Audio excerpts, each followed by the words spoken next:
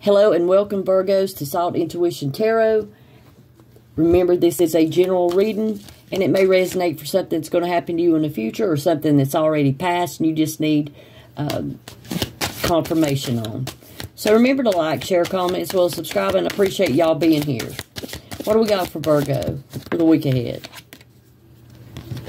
We have Warrior.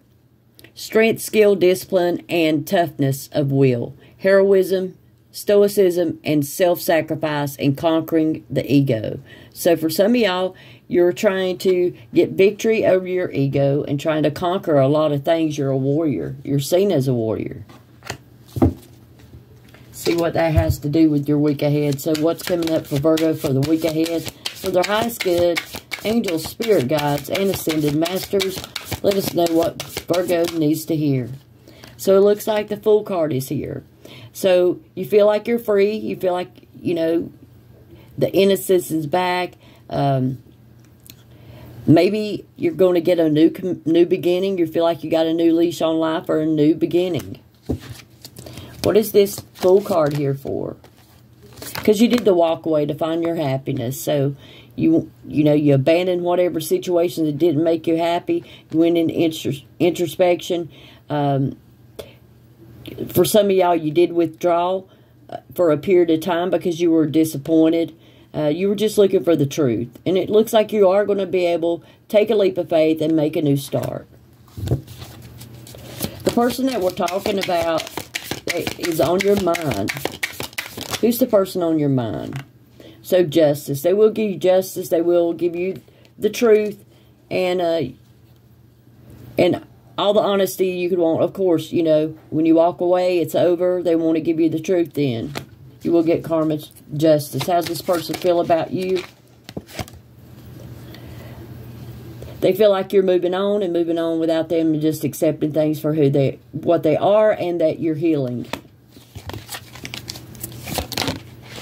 Are there going to be any actions from that person coming toward Virgo? So it looks like you do have the King of Cups. This is someone that is in touch with their emotions. So they may like you, but they don't easily show their emotions. So they may not show you how they feel about you. Clarify the King of Cups for Virgo. You do have the Lovers in reverse because they feel like there's some trust issues here, maybe from what's went on in the past. So there are trust issues, and maybe they fear that you will not accept them back since you did walk away. So how do you feel about this person? Yeah, there is a Scorpio card, Death and Rebirth. I don't know if you're dealing with a Scorpio, but this is talking about letting go and new beginnings. They feel like you let them go and wanted a new beginning for yourself, and they don't know if you would accept them back. All right. So how do you feel about this person? You feel like it was a loss. This person didn't have good intentions for you. That's what I'm saying. You just did not feel like they were above board with you, and you do have the Two of Cups, which is talking about disharmony. It's in reverse, talking about there was a disconnect, inequality, imbalance. Maybe you're not compatible with this person. This is unhappy couples. So what is their most likely actions toward you, Virgo? Most likely actions they would be coming in if you wanted some kind of sexual adventure. They would surely come in for that. Will you be able to turn that down? Will you be able to turn down any sexual advances this person has for you? So it looks like it'll be challenging. An unconventional lifestyle, reverse roles, nonconformity. So this person is wanting you to do things that you're not accustomed to doing. Like having, you know, sex without any type of commitment. So it doesn't look like that it's a maybe card, but it's in reverse. You might do it. It looks like there's going to be, maybe y'all are going to compromise. Some kind of compromise. Let's see what that compromise is. What are you going to be compromising? Unless you're compromising your traditional values. for a person that's coming in for physical pleasure. You might compromise it. Let's see. Will you compromise?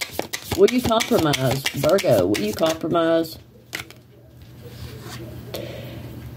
This is self-indulgence. Some of y'all might just do it. I'm just saying. That's for some of y'all. You just might take them up on their offer. So what's the most likely outcome for you and the person that we're speaking of? We do have, maybe you have a conversation with this person and they seem unemotional and detached. Most likely outcome when you see each other, you're going to be both just acting unemotional and detached toward one another. That's the most likely outcome.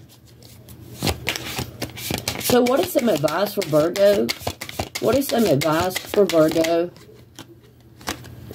We have the Queen of Cups in reverse.